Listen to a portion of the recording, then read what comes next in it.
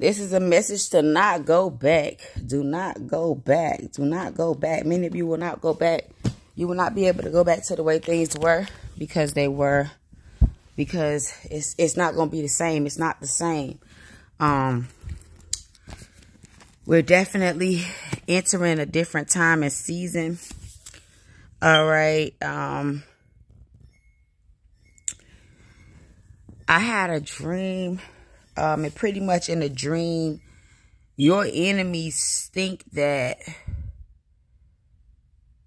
the life or the calamity or whatever problems that you have, they think that they are the cause of it. Like they caused you to have this calamity and this trouble in your life. Your enemies believe that.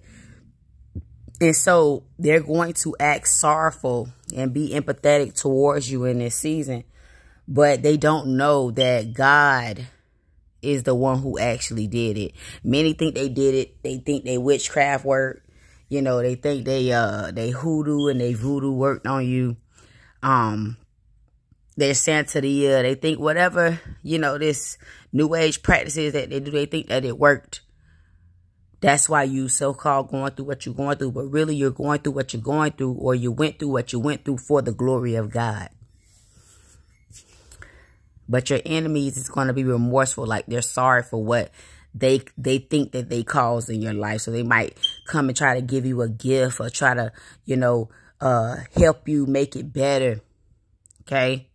This is what the gist of the dream was about. And a lot of these people are from your past. A lot of these things were things that you used to be associated with. Okay? So in this season, do not go back. Do not go back. All right. The soul who sins shall die. So do not return to your vomit in this season. I want to come from Ezekiel chapter 18. And I'm just going to read a little bit. I'm going to read verses 1 through 4. It says, "The word of the Lord came to me. What do you mean by repeating this proverb concerning the land of Israel? The fathers have eaten sour grapes, and the children's teeth are set on edge.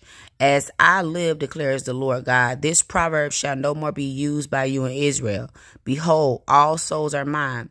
The soul of the Father as well as the soul of the Son is mine. The soul who sins shall die."